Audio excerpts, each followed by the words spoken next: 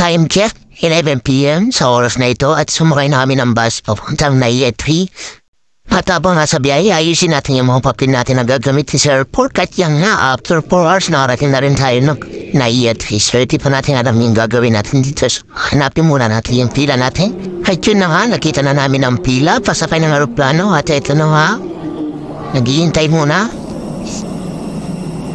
At kasalukuyang napakamaulan ang panahon dito, sa panahon ito, dahil may kasalukuyang bagyo. At sana maganda ang panahon, puntating natin sa Palawan. Lambay na rin, nakasaya na rin at nakaupo na rin sa aeroplano for the first time. At ayan si ate nasa likod. Patabi pala namin yan, naghihintay siya. So, after 1 hour, nakarating na rin kami ng airport sa Palawan. At napakaganda ng panahon dito compared sa Manila.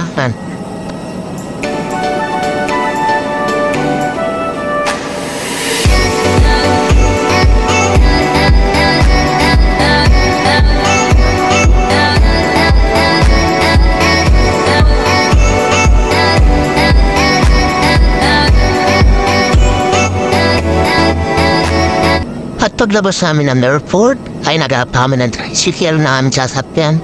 At ito na, nakita namin si Kuya. At pagbiyahe na kami, nagpapanap kami ng pwedeng kainan dito. Ngunit alas 7 pa na umaga dito, so wala pa siya masyadong na-recommenda. Kaya dito po kami napadpad ulit.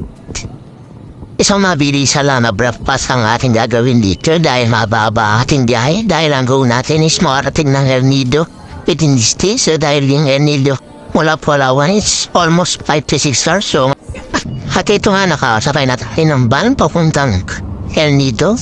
So yan, so tutulugan muna natin dahil mababa ang biyahe na to. So yan, hintay na lang po tayo mamaya hanggang sa mga dating po.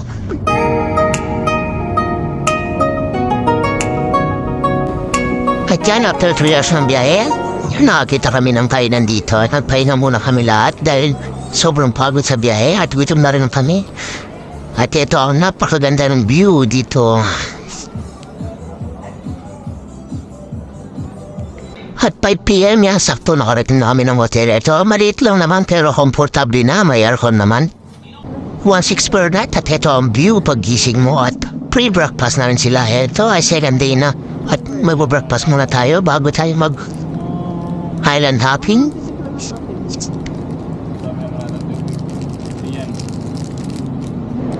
Yan, at after breakfast, ito na nga, wala tayong kailangan sayangin ng oras dahil kailangan natin sulitin ito at mag-start na ang aming tour. Ang tour package na aming kinuha ay ang Tour A. Kasama doon ang Big Lagoon, Shimizu Island, Seven Commando, and yung isang Snorkeling Island. Yan na po, pasaray na tayo ng barko ng bangkalang pala. At sa tour po na ito, ay ang package A. Nasa 1/4 each po ang bayad dito. So, nasa 25% po kami dito sa isang panglapong dito. So, napakalaki naman po na itong bangka na ito. So, ayan, maghanap po tayo ng pwesto. So, pumesto nga tayo dito sa pinakaharap para tayo yung nasa unahan at nakikita lahat. At ito na nga, bago bumiyahe ang barko, ang bangka lang pala.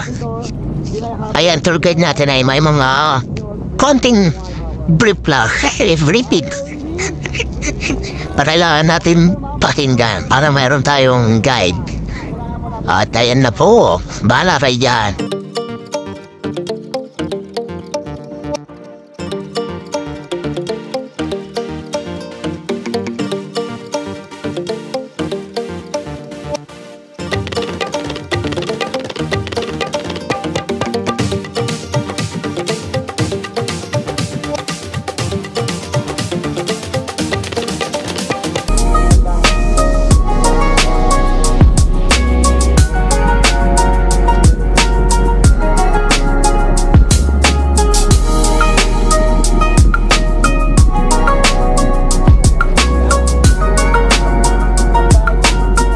Pagkatapos nagbigay ng brief ay nag-briefing ang ating tour guide. Bibigyan ka rin ng oras para magpa-picture dito sa harapan ng barangka. Dahil medyo mababa ang ating biyahe, abutin ng 30 minutes to 40 minutes sa first destination natin. Tayo no, pakapala na ang mukha dyan.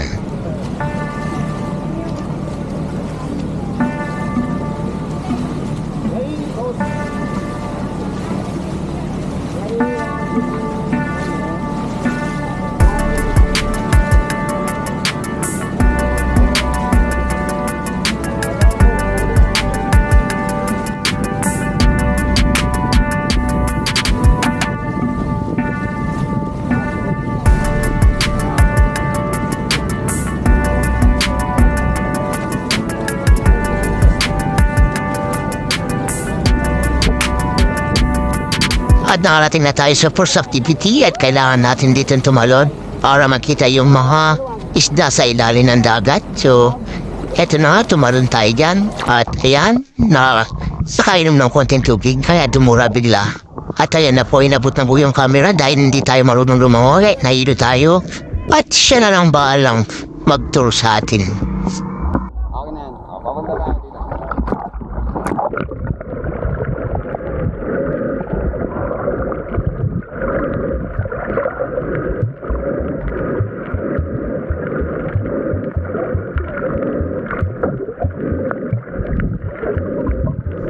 Hindi ganun kalali naman ang dagat dito, ngunit ika'y lulubog pa rin.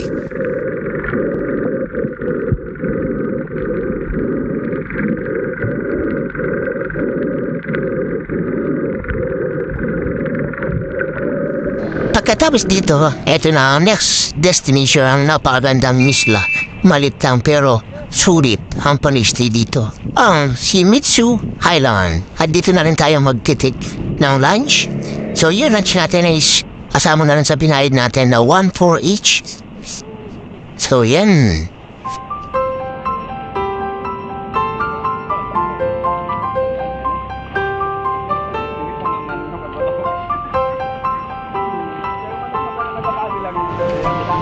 Grabe, napakaganda. Ang buhangin dito, pinong-pino, napakalinis. Napakalino ng tubig at kayo na nga sinapuya haganda na sila ng pagkain para sa ating lunch. At ayan, kayo ng balang musbitan, napakaganda.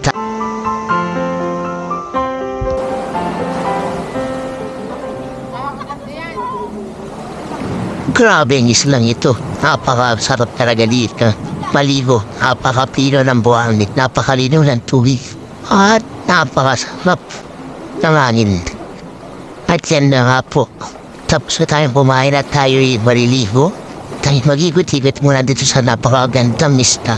Napakaliit lamang ngunit sulit ang pagbisita dito.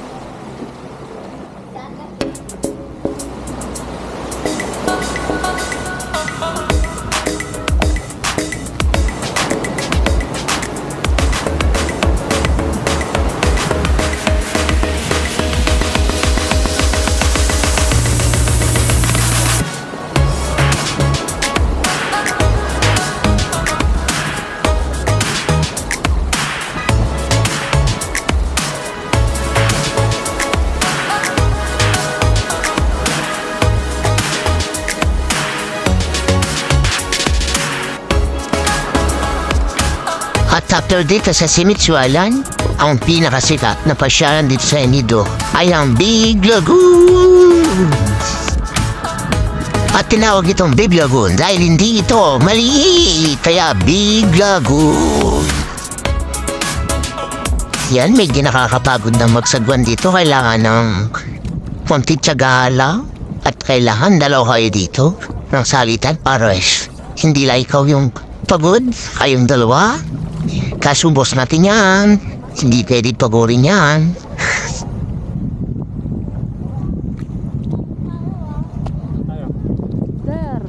At sa partpandan dito, medyo mababaw lang ang tubig. Ang suggestion ko na lang sa inyo is mas maganda. Lakarin nyo na lang ito, yung bangka o ilahin para mas mabilis. Dahil mapili naman ang tubig ang buhangin dito.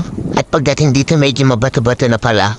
Kaya kailangan mag-rent nung sinusuot sa paa para hindi matusok-tusok. Eto na nga, pupunta na tayo sa pinakadulo ng Big Lagoon at humawapos ninyo ang mga rock formations.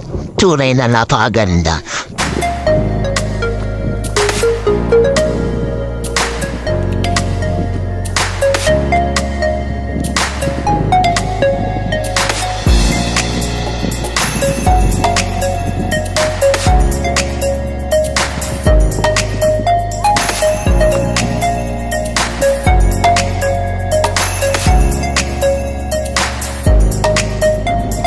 At ito na ang pinaka-last destination ng ating Tour E, ang 7 Commando. Ito ay isang napakalaking beach, napakalawak na beach at napakagandang beach. At dito maraming mabibilan ng mga merienda, pagkain. At sabay-sabay natin tuklasan kung gaano kaganda ang 7 Commando. beach dito sa Elnido. At ayan na nga nakarating na tayo at bababa na tayo. Mapapansin nyo, napakalinaw ng tubig, napaka-puno ng buwan. Kaya medyo naka-exciting dito at ayan na po nagdakdawin tayo para maghanap ng pwesto.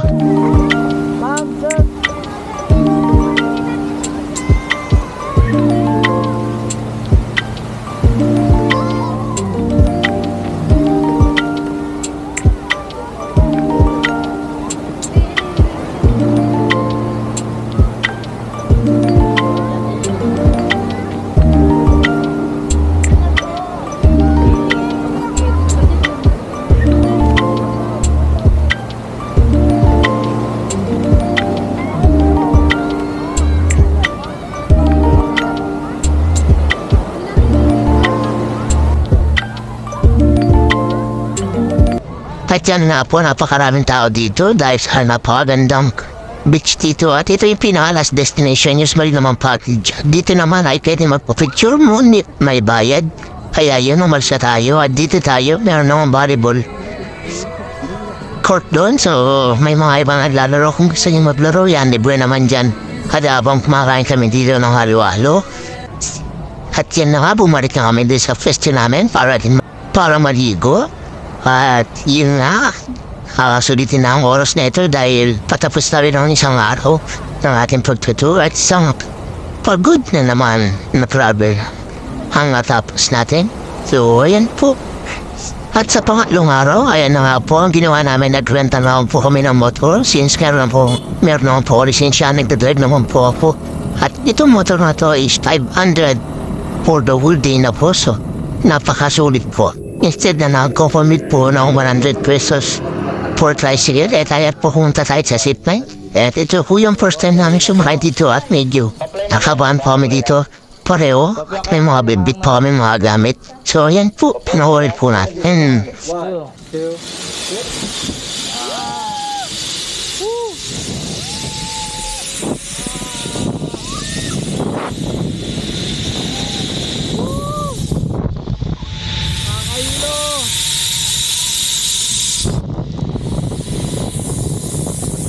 At ito po, kung mapapansin niyo po yung zipline dito ay papunta po sa isang kabilang isla po. At yan, mapapansin niyo po yung tubig sa baba. Tatabirin po natin yan mamaya. At ito po, naiwan po siya. Dahil siguro sa gun niya, kaya naiwan siya sa gitna at may stuck po siya din mamaya. Mapapansin niyo kung paano siya rescue ng isang ni Kuya po dito.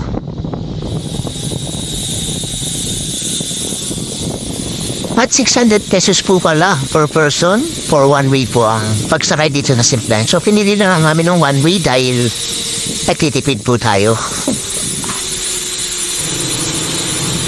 At ayun na po si Kuya, napakabilis po niya para sunduin po si Chichi na naiwan po sa bandang kalagitnaan po ng zipline. So ayan po. So kailangan po pag sumakay po, dito busig na busig po kayo para po may bigat po ang katawan ninyo at hindi po kayo ma-stuck sa bandang gitna po. Ayan po.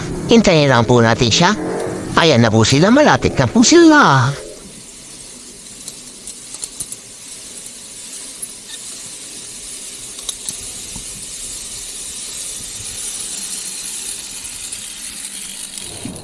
Yan at ito nga po ang sinasabi ko po kanina ay tatawid po tayo sa dagat. So, don't worry po, hindi naman po malakas yung alon dito at di po malalim yung tubig. Alon nasa tuhod lang po yung tubig dito. So, instead na gagastos pa po tayo ng another 600 for zipline, pabalik po. It's saan po tayo nagpark kanina. So, yan, pinili na namin maglakad po dito sa gina po ng dagat. So, safety naman po sa another adventure din po, experience po. At huwag yun po nang mabasa dahil ang next destination po namin, papunta po kami sa Canopy Walk. So ayan na po, nag-start na po kami. So yung Canopy Walk po naman is 400 per person po. And nasa 20 to 30 minutes po ang pag-get po natin dito. So panoorin po natin yan.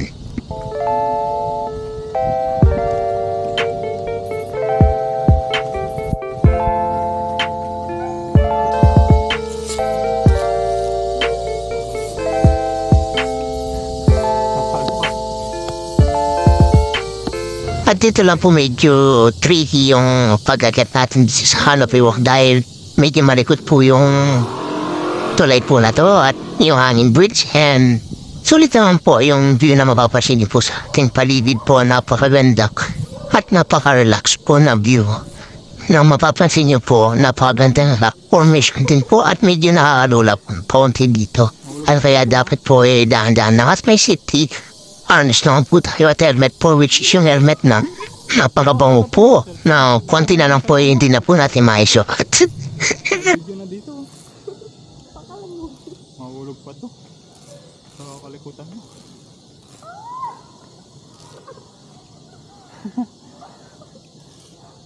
Pag tumakbang ka, kabilaan. Ay gitna na lang.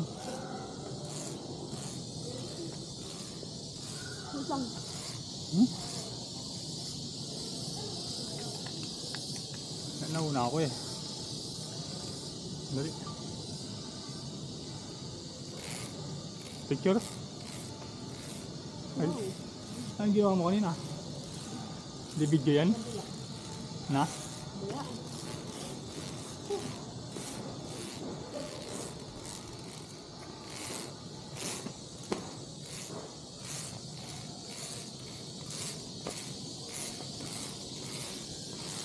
Tubog pa tayo. Wala, iniwan ko yung isa.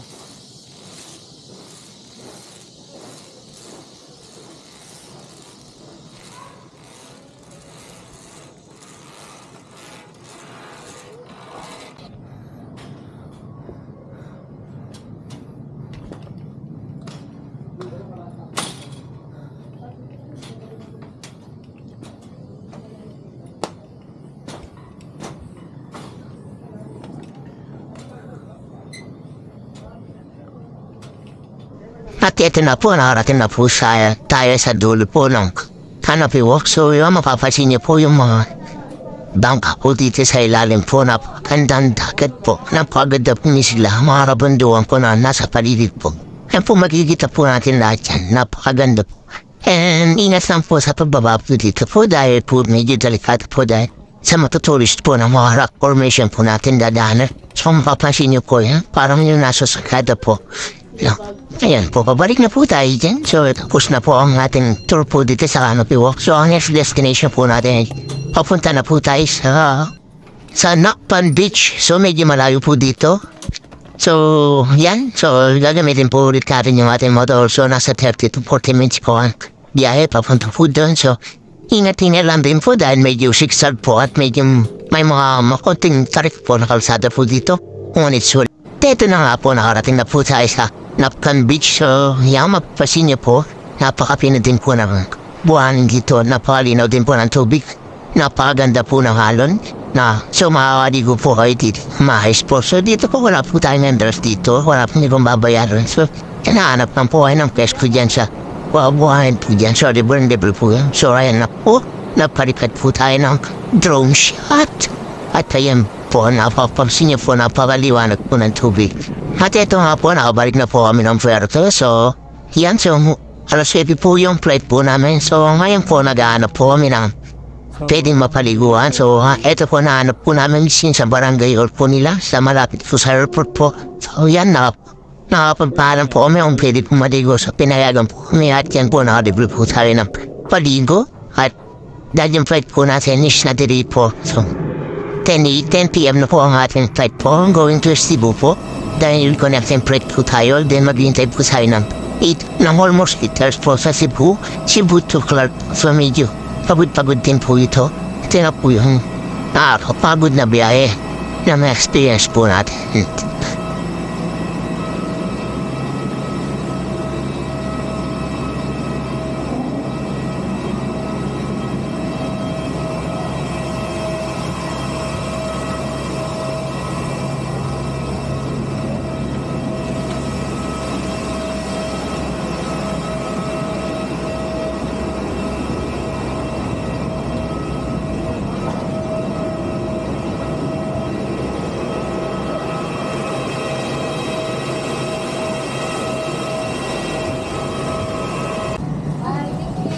At ito nga, nakarating na tayo na Cebu Airport. So, mababa pong pag-stay po natin dito. So, ang gagawin lang po natin dito, since gabi naman po, dito po tayo makaagada kahit na yan tayong 8 hours.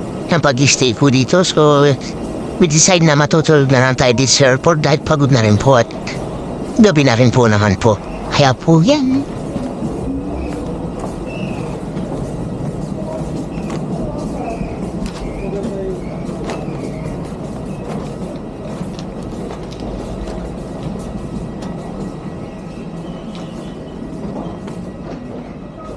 At yan, finally po, alas 6 po ng umaga, so babay na po tayo ng Cebu to Clark po. So ayan po, medyo maaga na po yan. Mapapasin niyo po. So isang oras na lang po at makakabalik na tayo ng Clark. Then Clark po, pauwi po ng Coast Center lang. So, nasa 30 minutes na lang din po yan. Mga Clark po, so makakapagpahinga po tayo, makakabuwi na po. Ulit tayo. Hi! Napaka-sarap na experience po ng bakasyon po nito.